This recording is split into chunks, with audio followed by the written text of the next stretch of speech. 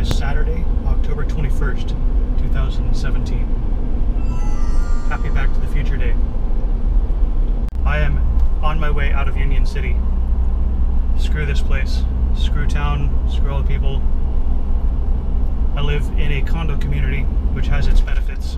You don't have to mow a lawn. You don't have to worry about lots of things. Anyway, the downfalls of living in a condo community is at 8 a.m. sharp on a Saturday morning, anybody can have contractors doing work starting at 8 a.m. sharp. Their trucks and pumps and noises start up and you're awake whether you want to or not. Next thing you know, your downstairs breezeway neighbor who's getting married today, congratulations by the way, Gary, they have their wedding party. Everybody's in their house, in their little condo. Even though I hadn't had a solid plan to go camping, getting a push from the universe through my downstairs neighbor and my neighbors across the way who are having work done to their place early on a Saturday morning. All the signs pointed to me having to get out, so that's what I'm doing. So I didn't take the motorcycle today because my jacket is on Craigslist for sale. I've only worn it a couple of times, but it doesn't fit right, and it was really stupidly expensive. So I've put it on Craigslist. I can't return it because it's been worn out on a ride. So I'm going to sell it, hopefully sell it, so that I can invest in the version that came out just after that, which is actually a Euro fit, which I am, as opposed to the American fit, which is not me.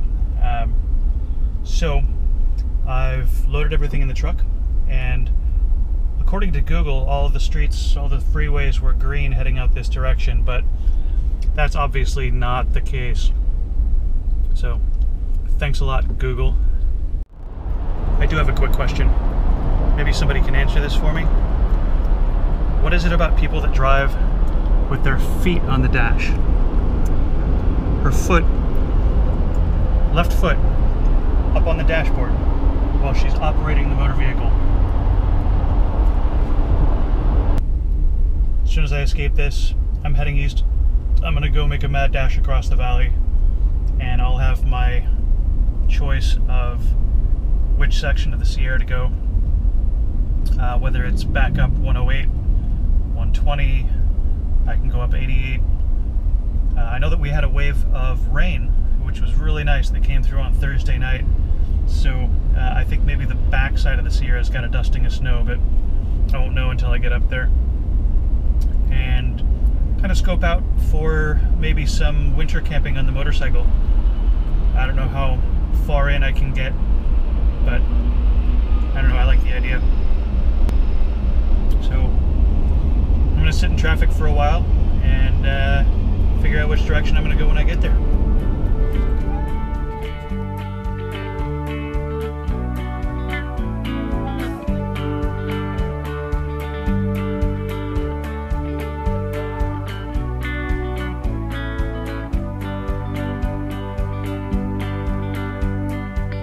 It's time to move on. It's time to get going. What lies ahead I have no way of knowing. But under my feet, baby, grass is growing. It's time to move on. Time to get going. Broken skyline, moving through the airport. She's an honest defector, conscientious objector, now her own protector. Yeah, broken skyline. Which way to love land? Which way to something better? Which way to forgiveness? Which way do I go? Yeah, it's time to move on. Time to get going. What lies ahead I have no way of knowing. But under my feet, baby, grass is growing. It's time to move on. Time to get going.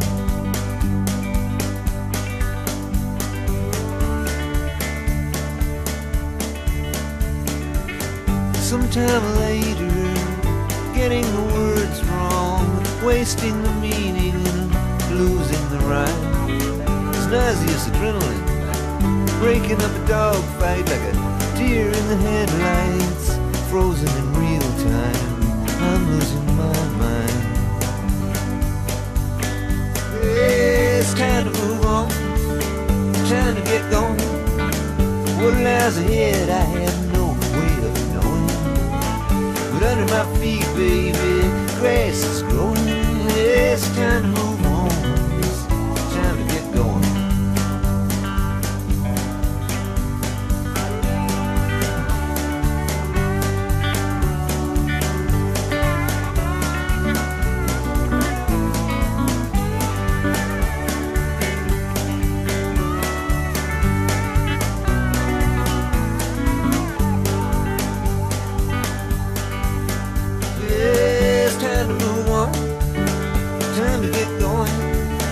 What lies ahead I have no way of knowing. But under my feet, baby, grass is growing. It's time to move on, it's time to get going. Yeah, it's time to move on, it's time to get going.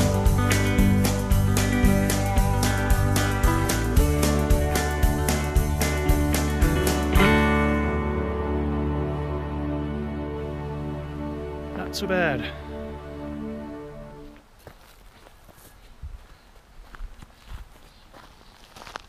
There's a fire pit.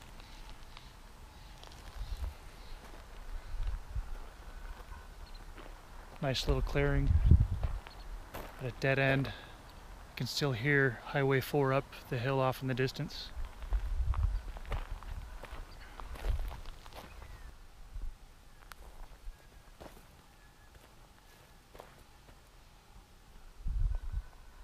Looks like it was target practice.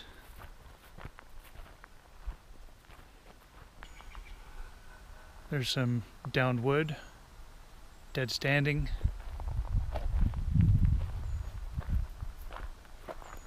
Looks like I found my spot.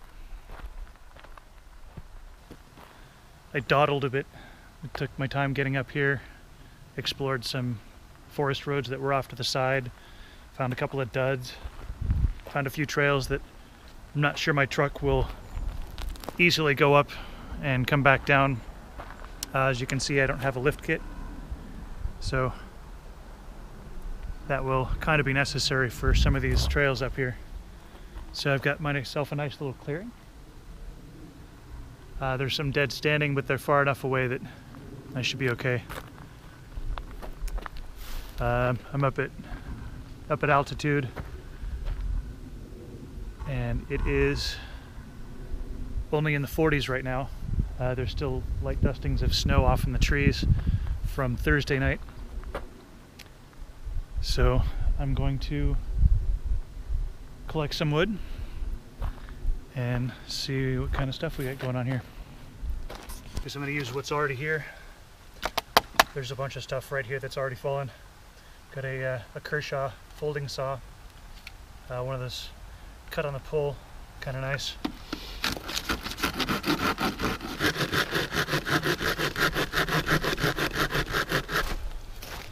A little bit more of the right tool for the right job. I don't get to use this much. In fact, should do some maintenance on it this trip while I'm sitting around the fire. But,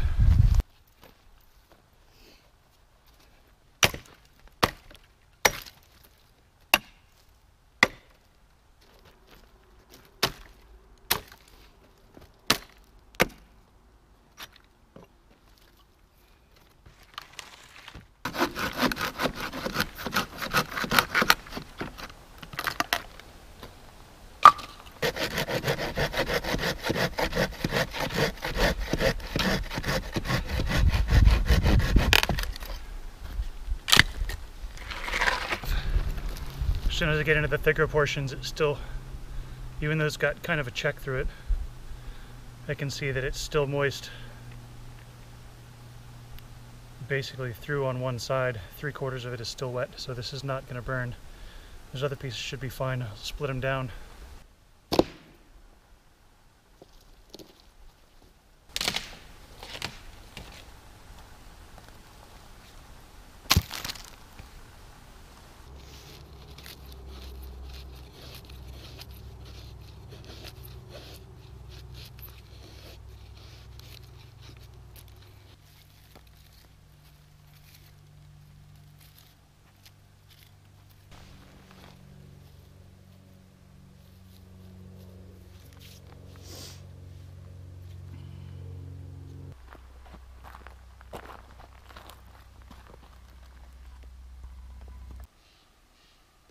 birds started freaking out.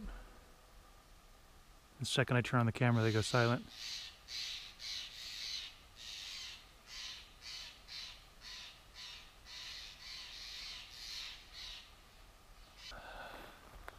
It's getting pretty cold pretty quickly.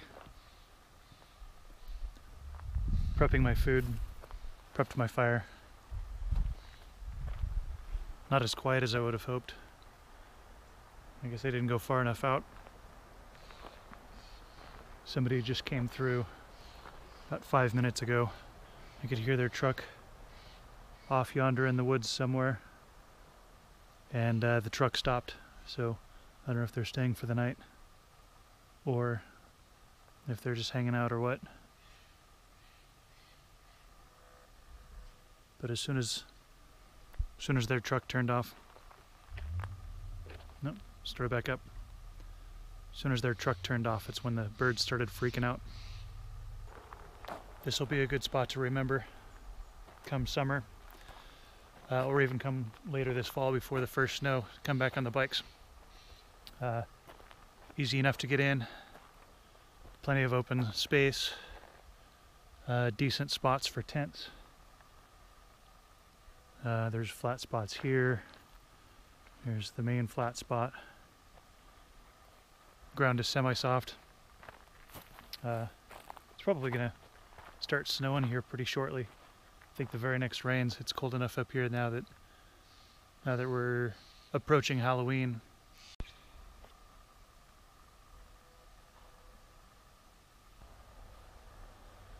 Super lame is the sounds of humans up here.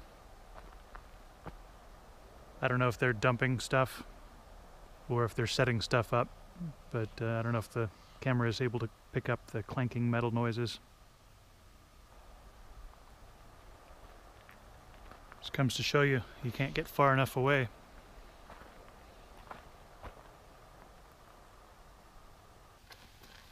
So tonight's no work dinner. We're having chicken fajita bowl.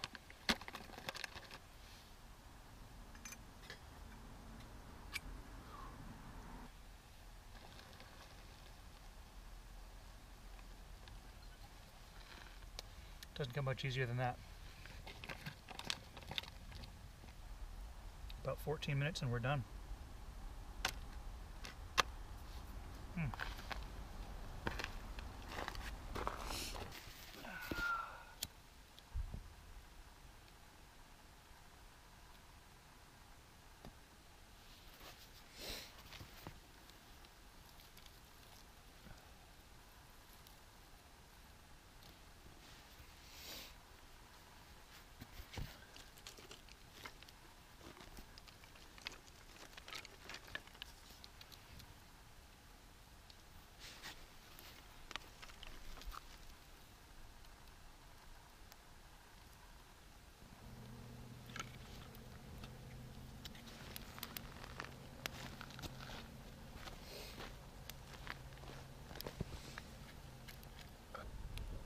It's only 6:40, but it's dark and cold enough that it's time to light this thing. I've already had dinner. I'll sit here for a bit. I brought a book. This car camping stuff is just not quite the same. You can bring lots of stuff. You don't have to set up a tent. Feels pretty lazy. And don't get me wrong, it's really nice. It's good to be out here, but there's something feels a bit cheater about it.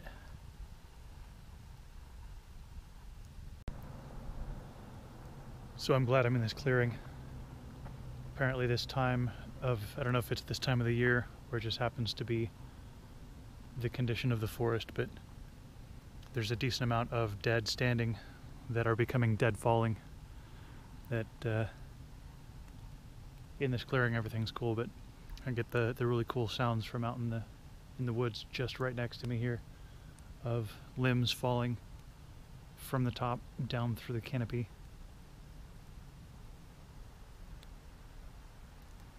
It's almost kind of puts you on edge.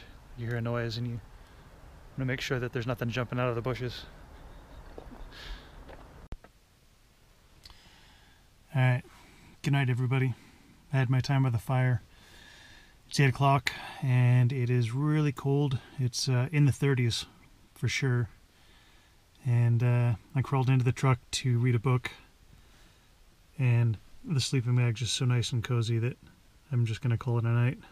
So, good night. I will see you guys in the morning. Bye-bye.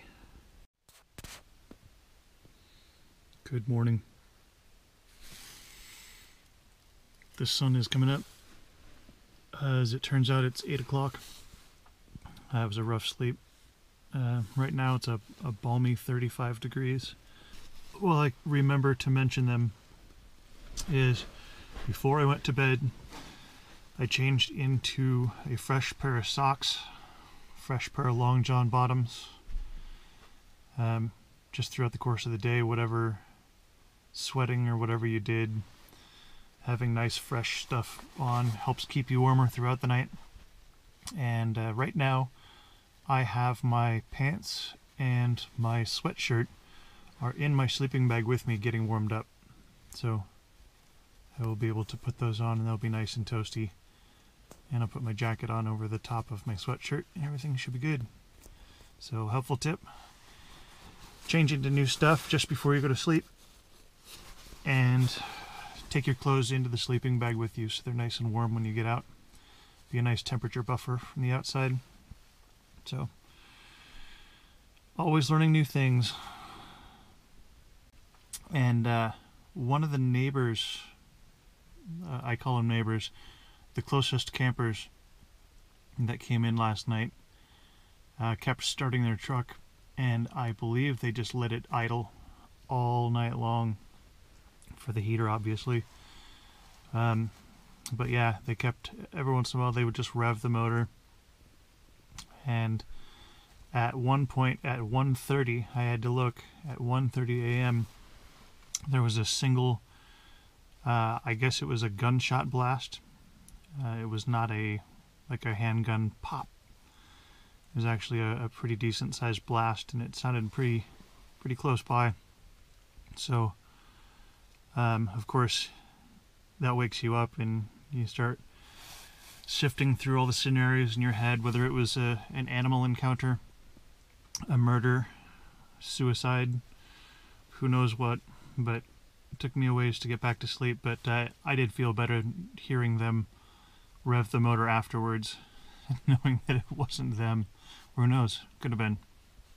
But the sun is coming up. I'm going to crawl out of my cocoon and see what I can do about coffee and breakfast.